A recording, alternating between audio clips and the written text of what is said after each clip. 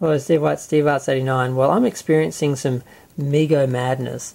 Now, I didn't really collect the Megos. I was lucky when I was a kid that some of my brothers and sisters had some Mego figures. I had like Batman and Batgirl, and I was sort of fascinated by the material costumes over the plastic figures. Like Batgirl had like a jumpsuit that was printed and everything, and just I thought it was interesting. I eventually got the Uhura Mego because everything started with Uhura. She was my favourite figure, favourite character, so I often got I got the 12-inch Playmates figure and like the Mego figure just of her, and I didn't get the others. It was a way to just get one of them and not sort of do the whole collection, but eventually I ended up collecting them.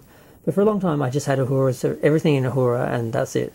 But I got the Mego, and I don't know, there were a few little issues, like her Delta kind of looked like sticky tape, just like silver, when the original Deltas were, you know, material, they weren't like metal or anything. And her bangs were too short, and her makeup was really slight, and her tights were like you couldn't see through them, and I wasn't really happy. But like, oh, you got a Mego, and I liked that the artwork, they recreated the artwork from the original, and it was a separate card inside a plastic bubble, so you could take it out and it didn't get damaged or anything. And it's got the figures on the back. And then I started getting the others. So I got Spock, and I was kind of happy with Spock. I like that they had the iron-on gold and silver, and that looks more like the original logo. Then got to Kirk. I really didn't like his face sculpt. His forehead's flat and wide, and he looks kind of like the Romulan version of him from the Enterprise incident.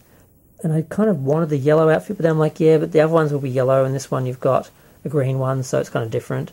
And I got Sulu and Chekhov, and their costumes matched, and they all matched, and embossing, not the embossing, the iron-on all matched, because that one didn't. The Spock one was different. Uhura's was sewn on. His was printed on really gold, and these ones are really sort of not so bright, but at least they all matched for a while. Then we got to Scotty and McCoy. I'm like, what the hell happened? It's hard to tell.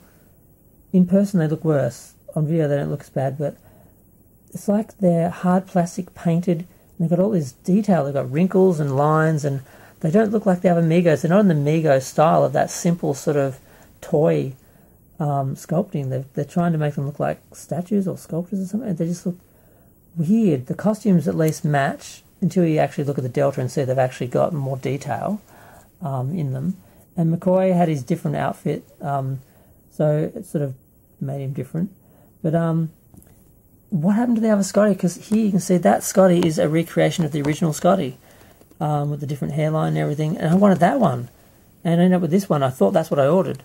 And where's the McCoy? I thought there was a McCoy, a recreated McCoy as well, but I haven't been able to see that. All I've been able to find is the vintage ones that are very expensive, so I haven't gotten them yet because I want to get rid of these.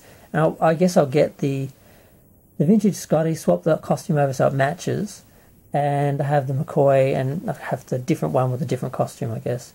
And I got Kirk because I didn't like the green Kirk, and I found this one, and he's sculpted much like Chekhov and Sulu, but the costume doesn't match. It's hard to tell again through the camera, but this is much more of a warm sort of yellow, not the sort of lighter sort of yellow like these ones are. And it's got a plastic logo, a plastic Delta, which almost looks like one of the pins that the JJ characters had, when this was actually like a sewn on patch. So that's why these look more like the patches. But this, it's nice detail, but it's detail it shouldn't really have. It's like a plastic version of a material patch. But the rest of the costume's right, except this is like it's also like a more nylon-y sort of material, whereas this is more sort of like a matte finish. It's like a shiny finish that's got a sheen to it. So yeah, and then I ended up getting the other Uhura because, I mean, I liked her makeup. She had more makeup. The hair was more accurate. The bangs were better, and the costume had the iron-on Delta and everything, and the actual little tights. You actually see through them and everything. But I didn't really like her face. The makeup's better, but it doesn't look like her. Whereas this one, it looks like Uhura, but the makeup isn't right and the bangs aren't right. So it's like I can swap the costumes over, so the better costume on the better Hura doll, but neither one is perfect. So none of them are right. There's something wrong, like the inconsistent uniforms, inconsistent sculpts and finishes, and it's just a mess. It's just Mego madness, a Mego mess. And I just wanted to make a video about it and see what other people thought. So yeah, I'm going to go. Feel free to share, like, comment, subscribe. Let me know what you think of the Mego selection of figures and sculpts and uniforms and inconsistencies and everything, and who else collects them and what do they think, and are there ones that are available that I'm just not aware of? I don't know. I'm going to go.